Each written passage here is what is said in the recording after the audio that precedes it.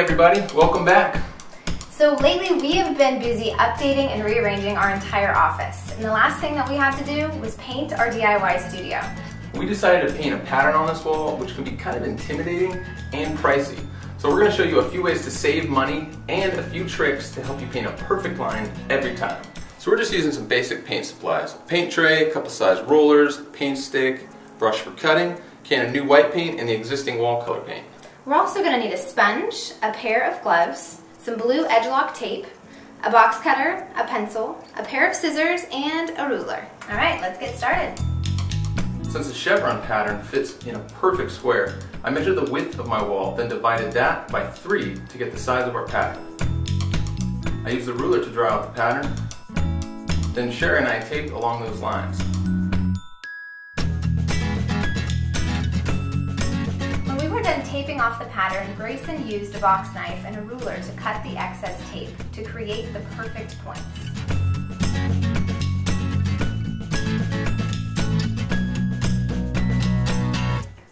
Now, even though we're using blue edge lock tape and it's supposed to stop the paint from seeping under, sometimes it's not perfect and the paint will still find its way under the tape.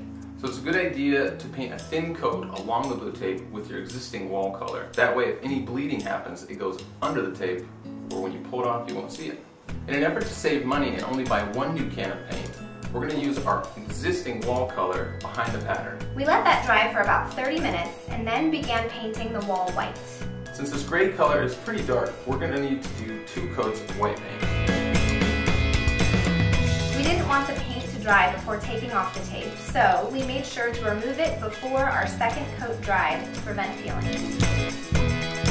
Now, we could have just left this perfect chevron wall just like this, but we felt it was a little too contrasty for our background.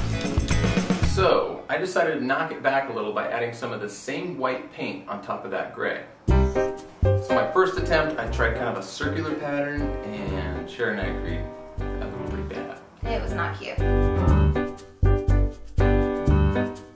But then I tried more of a vertical striping, and it looked pretty good.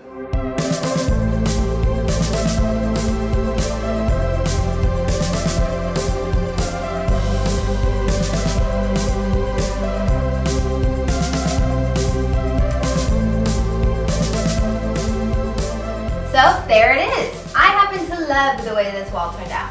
And do you guys like it better with this vertical texture I added or without? If you guys like this type of painting DIY, leave us your opinion in the comments below. And come back next week because we're going to have an awesome Super Bowl DIY. Go long. Thanks for watching. Be sure to subscribe.